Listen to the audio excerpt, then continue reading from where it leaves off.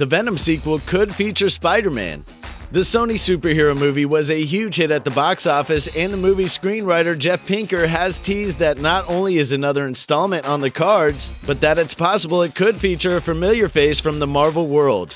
Speaking to discussing film, he teased, "Without revealing anything that I'm not allowed to reveal, it is not impossible that in a future upcoming Venom movie, Spider-Man will play a significant role.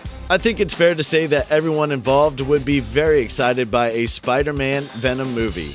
According to sources, the film's performance has already cemented plans for a sequel, which could feature Woody Harrelson as the comic book character Carnage after it was teased in the movie's mid-credits sequence. Sony have yet to officially announce plans for a Venom sequel, but Hardy recently revealed he'd love to be a part of a franchise for several years.